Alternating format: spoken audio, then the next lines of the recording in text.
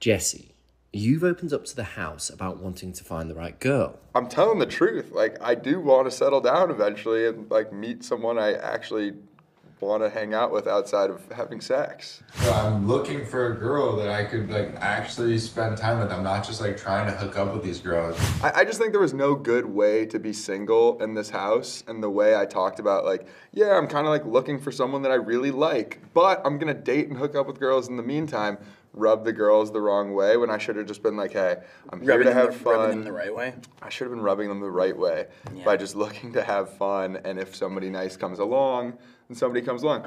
It's very normal to be in a phase where you just kind of want to date and you're not looking for your end game just yet.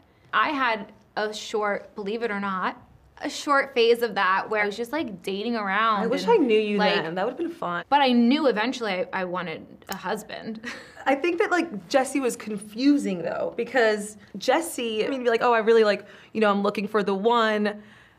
And I'm just like, are you though? How married are you? The girl is 2 minutes away. Are you going? Yeah.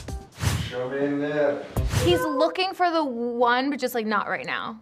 I mean, and he would tell us about like every girl he hooked up with. Yeah, too. and I was all ears. I was like, hiding this it. is juicy. Jesse's gonna tell everybody everything, his entire business. No, I think he has to just talk about it. He loves gossiping. I feel like we give Jesse a little bit more time. He's gonna be right in the bed. Yeah. Just For sure. chatting. He's like, who? And he has facial expressions. Yeah. He's always gets like into it. He has a crazy giggle. Jesse doesn't have to do.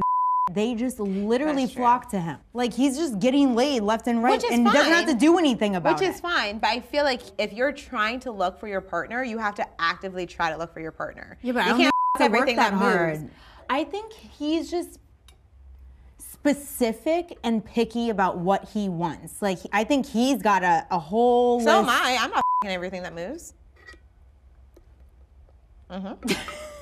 Yeah, I know the list. She has to be outgoing, does what Jesse wants. That sounds terrible. No, it's like I want to have a girl who I like really respect her opinion, and she can help me with my life, and I can help her with hers, and that's beautiful. It's like a best friend. Oh, I wish you were a girl. If you're in a club, you're single, you're having a fun time, Jesse Solomon comes over to you, he works his charm, this tall... With that big gate. The gate. The gate. Would you? I would. The answer is yes, I would. Yeah. 3 drinks in, yeah, I probably would. 3? I've done more for less. Like, I wouldn't take him seriously. It would not be consistent. Like, I wouldn't be like, oh, we're dating now. It'd be like What if you asked on a date? I would go. Wow, I can't believe you're dating Jesse Solomon now. Yeah, this is how rumors get started. One day it's Johnny Bananas, and the next day it's Jesse. Paige, you talked to Lindsay about the wedding.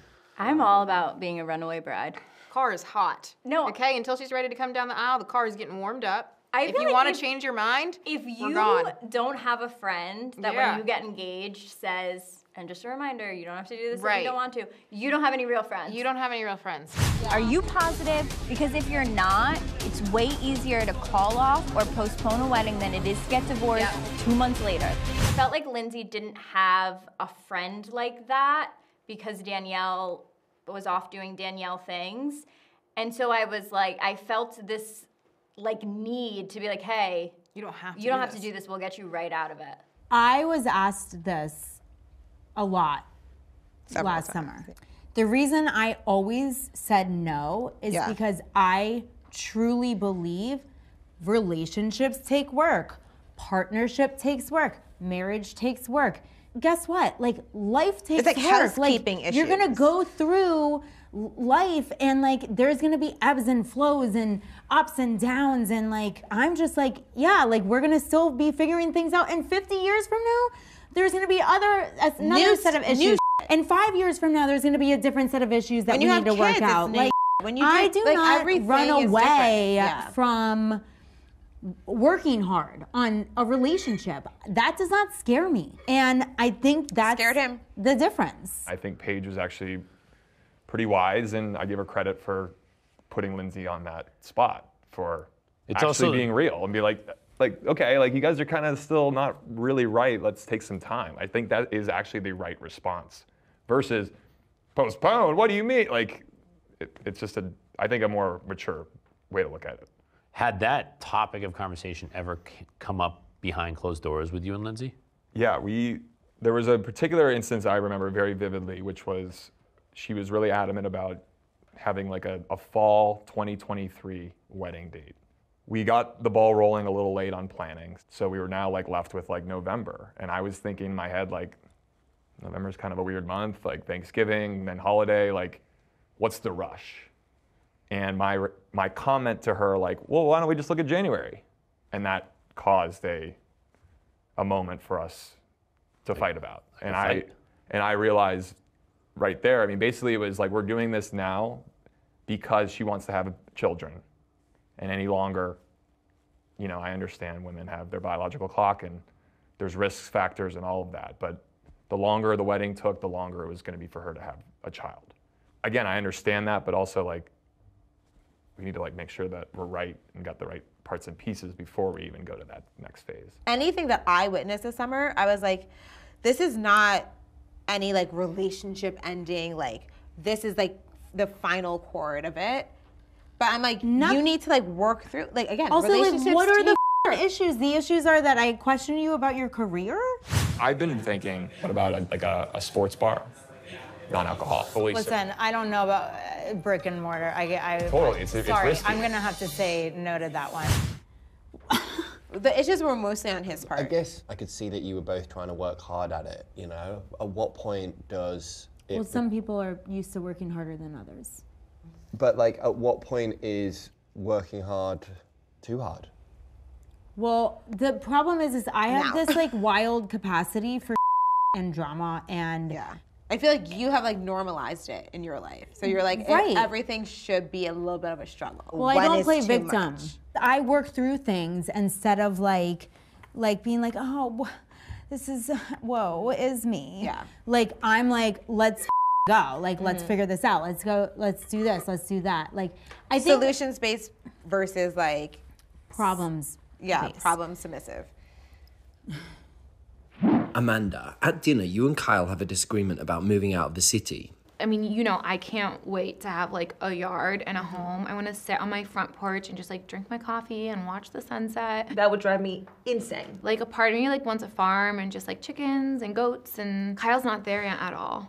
I need like a change of scenery. You're over the city, or even over the apartment. Kyle, are you willing to compromise for what obviously she wants? I mean, we're trying to like think through it. I mean, obviously. That's a no in my book, but I was just like, do they not talk at home about like literally any of this stuff? Or like, wouldn't we have like ironed some of this stuff out before? I think he just like all of a sudden like changes his mind. I do want a house where my kids can play in the yard and play with their neighbors, but we don't have kids yet. We're not even trying to have kids. I also would feel completely cut off from society.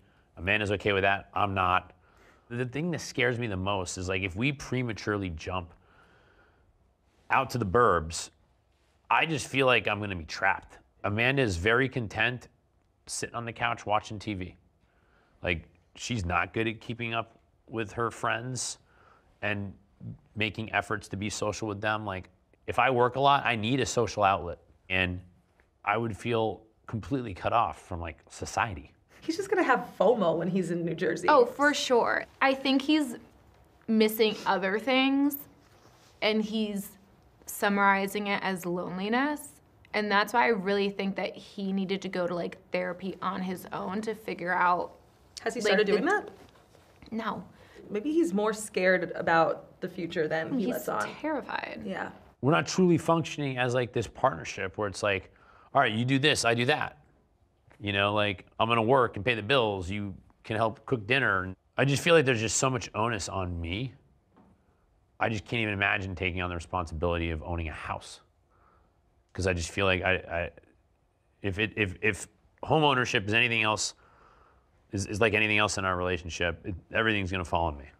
Like, I wanna think about like quality of life. I wanna think about what's the town like? You know, is there a downtown? Or is it just a freaking sprawling McMansionville? I mean, that's like the stuff nightmares are made of from my perspective. Like, I love like an old downtown. Sure. This is one of the only times I get where Kyle's coming from. I get that he doesn't want to move out to New Jersey and like buy a house yet and have kids yet because he feels like he has to be in the city for his business or he'd have to come back in each morning. But also before they got married, Amanda immediately wanted to have a baby, and then when they got married, she didn't. When I'm in the city and like around all my friends here and going out, I'm like, oh my God, I'm not ready for kids. It's terrifying. And then when I go hang out with my college friends and my friends from home who have kids, who are pregnant, I'm like, oh my God, I want this life so bad. Like, I want to get pregnant right now, which is also part of the reason I want to move to the suburbs to really feel like, you know, ready for a kid. The city doesn't make me feel ready for a kid. But we did talk, when we had a dinner with my parents, my dad brought up an amazing point that he thinks the first step would just be like getting a different apartment in a different neighborhood that has outdoor space, that like is more family oriented. Would you move Loverboy HQ too? Well, he's looking for like a work-live space that's like, he found you love that. He found one that was like 3 stories, and like the first floor would be everyone working, and then like the second floor was the bedroom, and the third floor was the kitchen living room, and I was like, I feel like that's not the answer. Why don't you talk to him? Yeah. Yeah. Maybe he'll listen to you. Maybe.